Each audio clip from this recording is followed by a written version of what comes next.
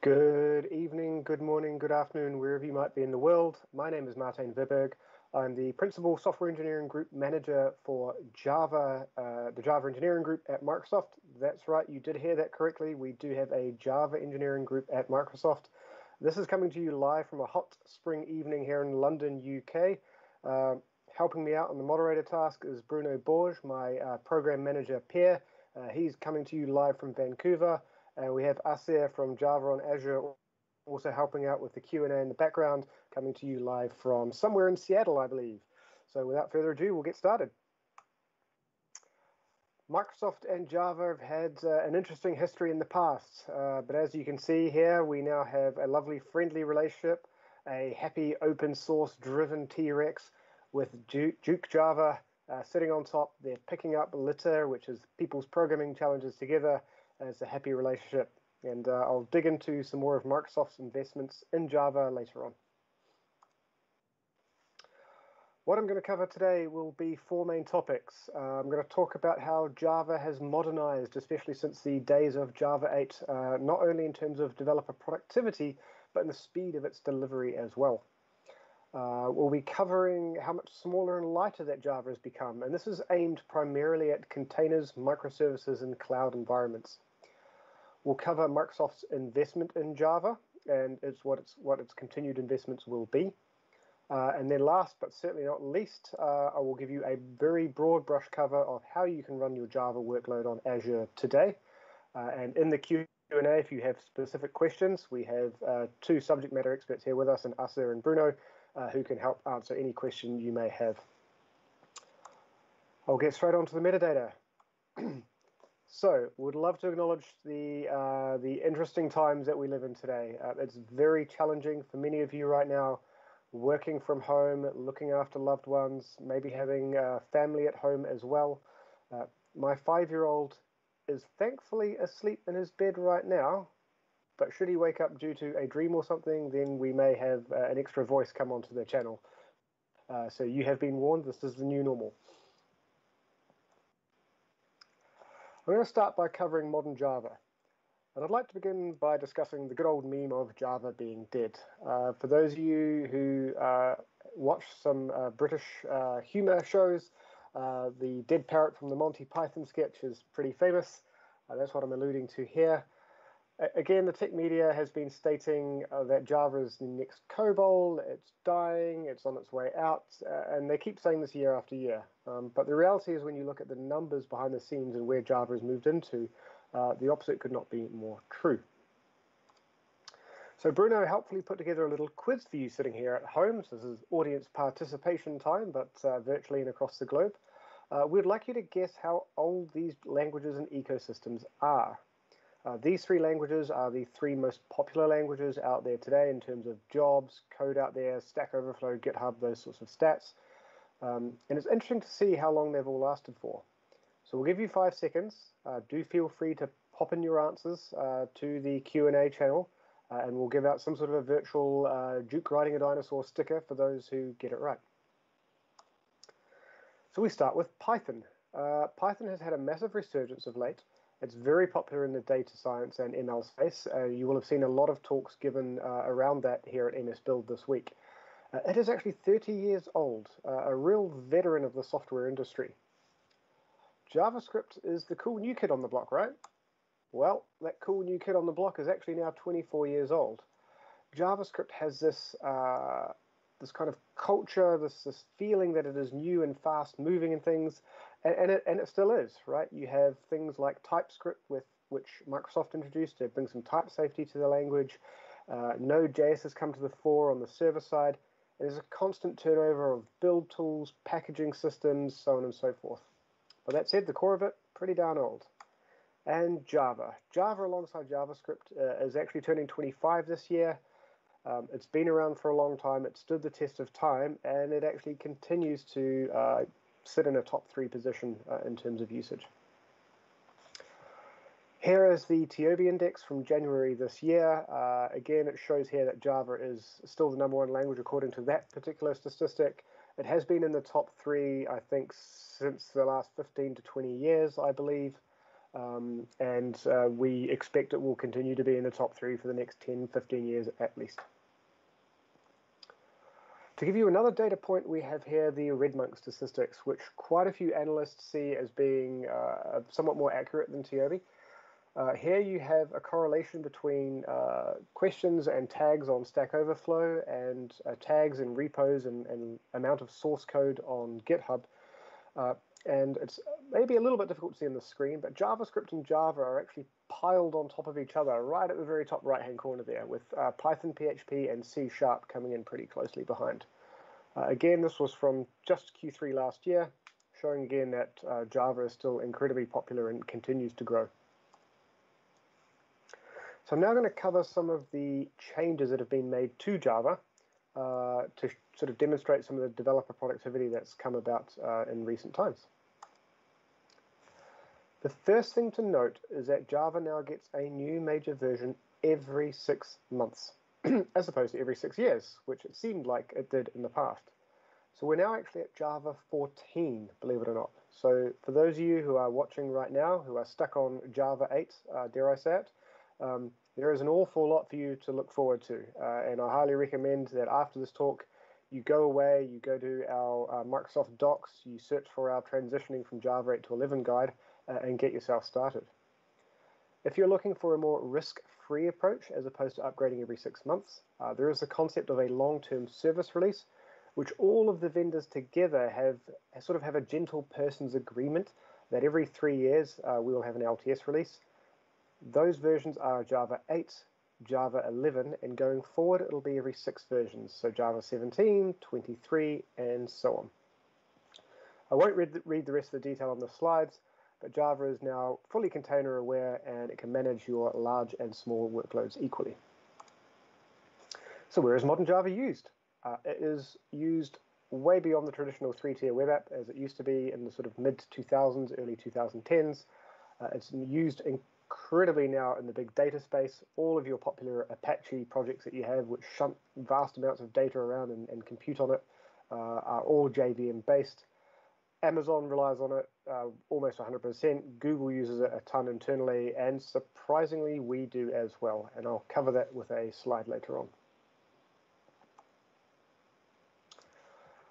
Java, ever since Java 7, has been completely free as in use. It is GPL v2 license. It is also free as in bear, as long as you are grabbing an OpenJDK distribution from a vendor of your choice.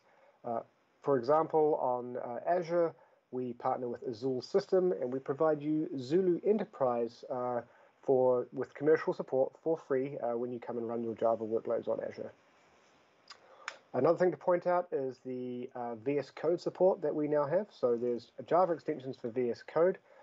It's perfect if you are sort of a lightweight microservices full stack developer, and you're doing a little bit of JavaScript on the front end, maybe some React. You're talking to a backend Java service. VS Code really helps you out in that situation. It's a lovely lightweight editor to use.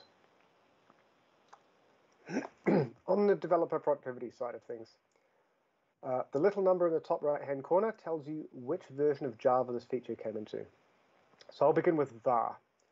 A big complaint about Java has been about its boilerplate source code, that you have to do an awful lot of typing, pardon the pun, in order to get your business logic out. We now have the var keyword, which, thanks to some fantastic type inference, means you no longer need to have that boilerplate on the left-hand side. It completely understands what the right-hand side is and what's being assigned to it. And your variable names now come to the fore. So when you're reading your source code, your business logic in the source of your variable names really comes out to the reader, comes out to you as the programmer. As long as you're not using single character names for your variable names, this is going to be of great benefit just for that alone. Here's a shout out to Bruno, who's watching as a moderator. Bruno famously loves YAML. You can see him on Twitter constantly talking about how much he loves it. And now with Java, Bruno, amongst other developers, can actually pretty print. He can format that YAML inside as Java should he need to. Same goes for JSON, XML, Markdown, any of those type of things. We now have switch expressions in Java. So like all languages, we had a switch statement for a very long time. That's worked very well. But having the power of being able to switch over an expression really broadens the kind of use cases you can use here. And there's some more advanced pattern matching use cases that are coming soon as well. You can also see here that you're now allowed to put in a little bit of business logic in a case block, and you can then yield the result. Yield is a reserved keyword in Java, which is now being utilized for this. Here's the big one. Records. Records are coming in 14. They're being improved in 15, which is coming out around the September. And the idea of records is to give you effectively a tuple or a struct-like structure in Java that is still a Java class, but without the overhead of a Java object. That means you don't have all of the metadata in the header associated with these records. It means that records can be packed incredibly tightly together, which really helps with your memory management. And this is perfect for when you are doing machine learning work, when you are doing graphics manipulation, when you're doing matrix multiplications, and any other sort of heavyweight number crunching. But again, the fantastic thing here, and I think the language architects have done a great job, is that you have this idea of a tuple or a struct, but it's named properly, right? You sort of have this domain-driven design going on. I know this thing is a point, and that'll come through in my source code, which is fantastic. Next up, we have the dreaded null pointer exception. This is the thing which has irritated educators for many, many years now in Java. We tell new people to Java that there are no pointers in Java. You don't have to worry about them. They're all references. And the very first error a new Java programmer typically gets is a null pointer exception, which is not very helpful.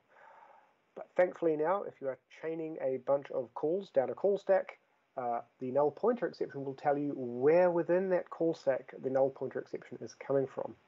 So in this particular case, it is the object B in the long call chain of ABCI, which is null, and you are now actually explicitly told that.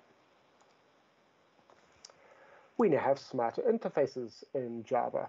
You can have a default implementation in your interfaces, which may sound a little bit strange, especially because Java has this concept of abstract classes. But what's really going on here is that the whole industry has started to shift away from using driving inheritance through polymorphism in the object-oriented languages. Instead, inheritance by composition is a much more popular and more flexible design choice, and having default implementations available to you in Java interfaces allows you to do that. So those are just some of the highlights. There's a ton of other features which have been added in Java since 8 all the way through to 14, and there's more coming in the future as well, which I'll cover off at another time. Java is now also smaller and lighter, particularly for cloud, which is fantastic. So, as of Java 9, Java is fully modularized internally. And that means you can package your application code with the tiniest kernel of the Java, what was previously the Java runtime environment, bundle that up, link those together using a tool called JLink, which comes with Java, bundle it up with another tool called Java Packager or JPackager. They sort of have changed the name in different versions, and bundle that as a native installer for the operating system you're deploying to.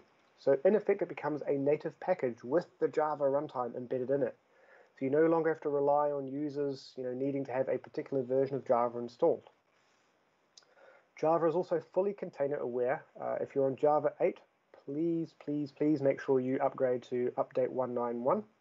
Very important. And that way it will pick up things like the amount of RAM being made available and the CPUs being made available to it by the container and not the underlying host. Java deduplicates strings, so again, if you are Bruno and you love manipulating megabytes of YAML data and it's all duplicated, Java now deduplicates that for you and helps you out, which is fantastic.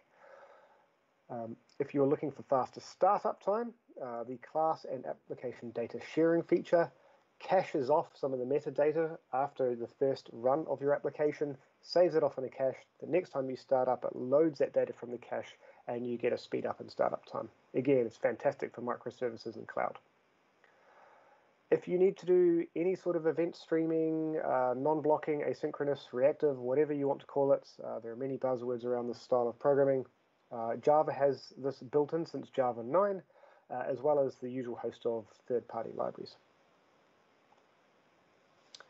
Java continues to perform better for you out of the box every time you get a new version. It's had this kind of guarantee ever since Java 4, and it continues to do so.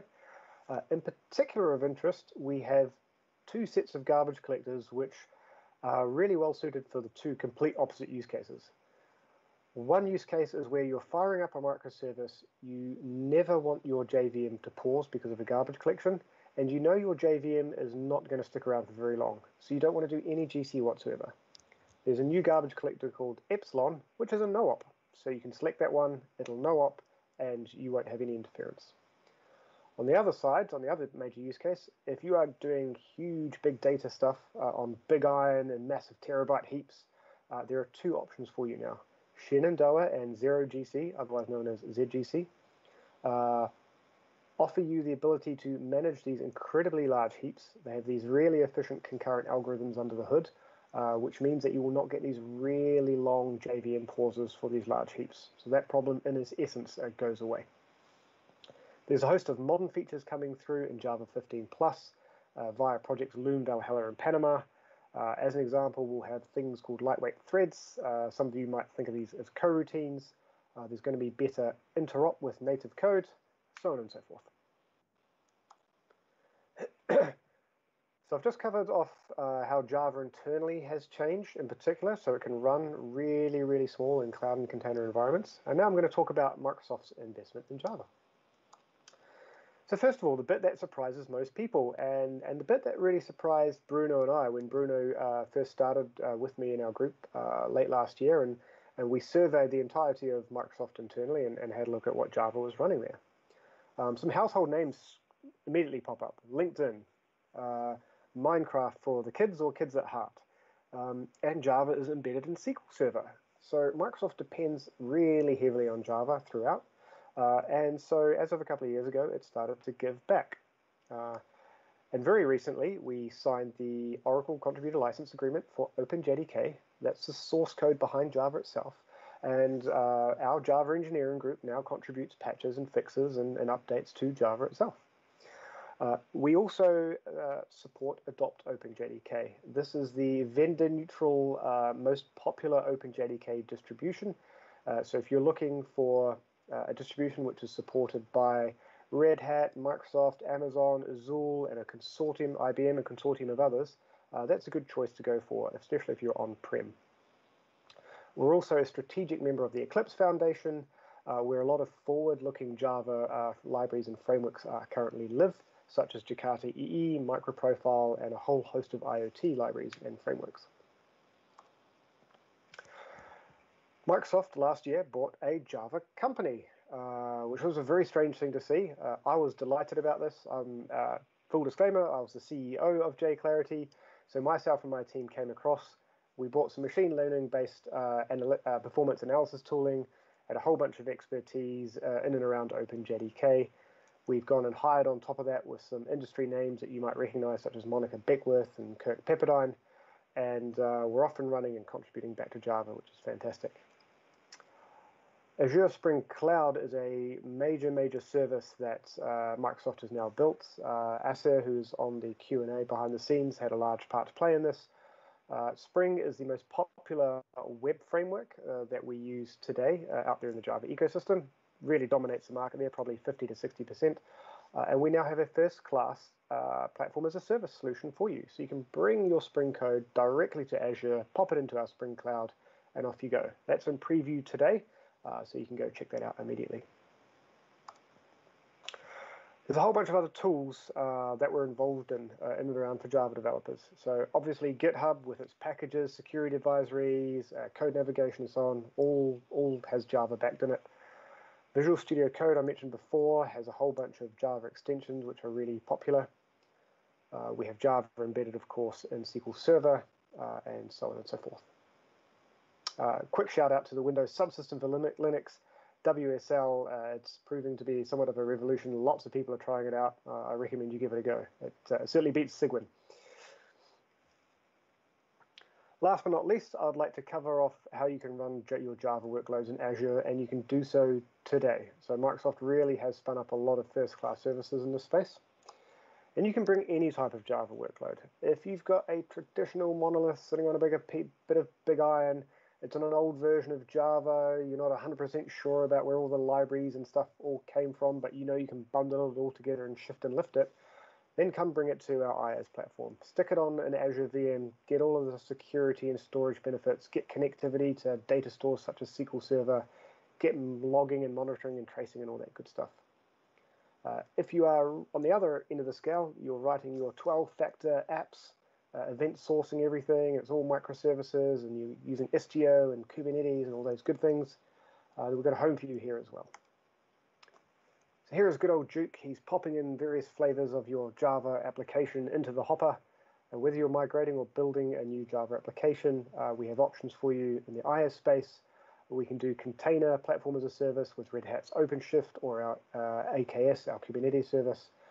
We have full platform as a service with Azure App Service, with Tomcat, managed Tomcat, the Spring Cloud I mentioned before.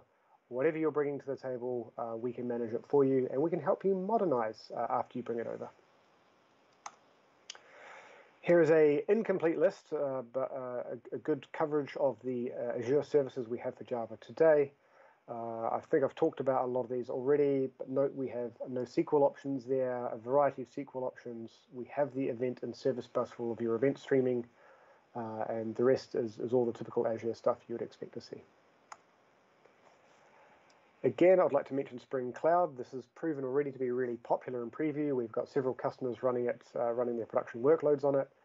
We partnered with Pivotal on this, so it really is the first-class experience from the people behind Spring itself.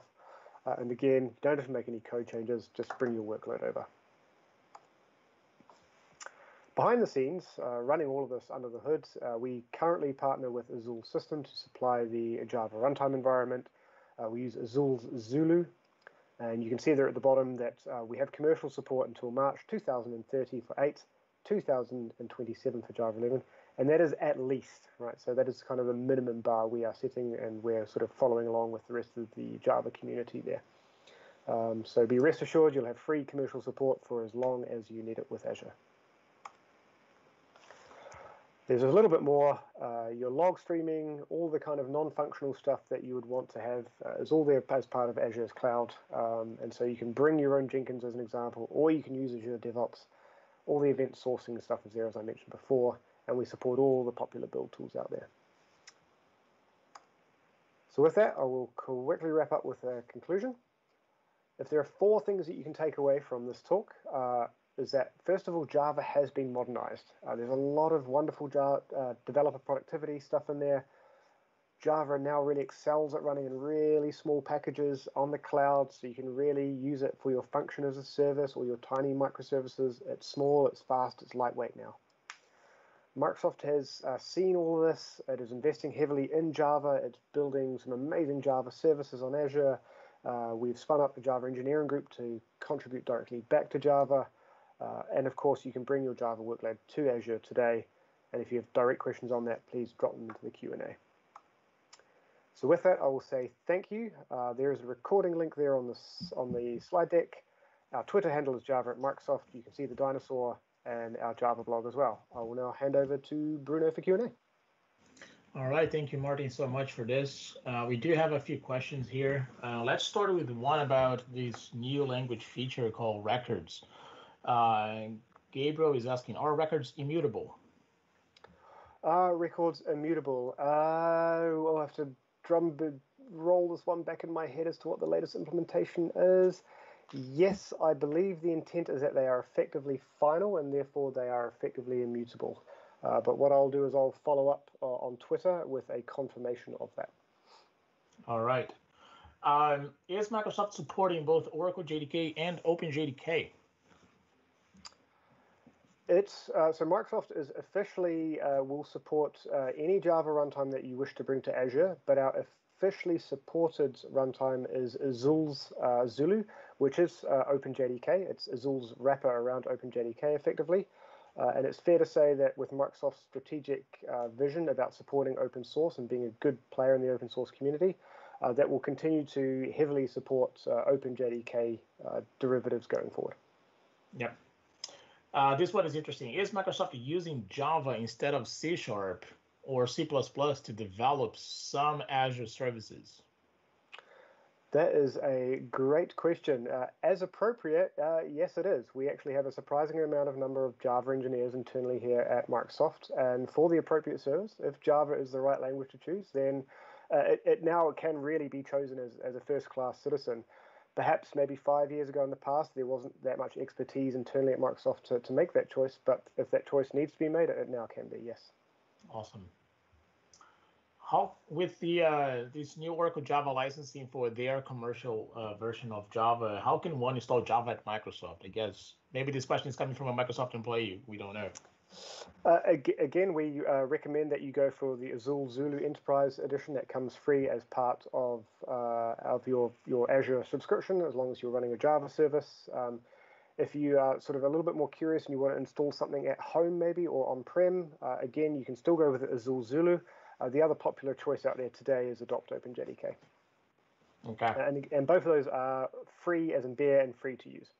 Yeah, it's important to say that if developers want to bring, for example, Red Hat OpenJDK to run on Red Hat Linux, on Azure VMs or Azure containers, they can definitely do that, and we will make the best possible to make it work just like any other Java distribution.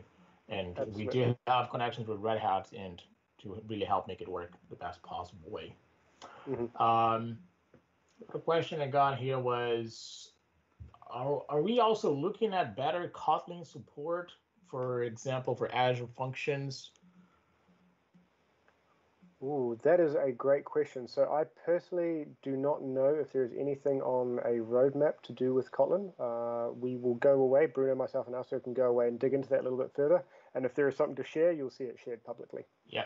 What I can add about this question is that Kotlin is a language that can run on top of the JVM. So you can write Kotlin code. You can do even Spring Boot applications written in Kotlin and deploy just a normal Java application on top of the JVM.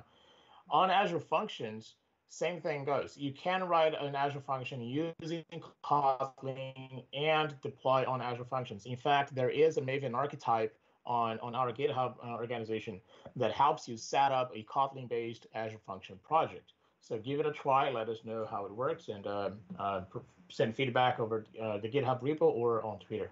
Happy to help.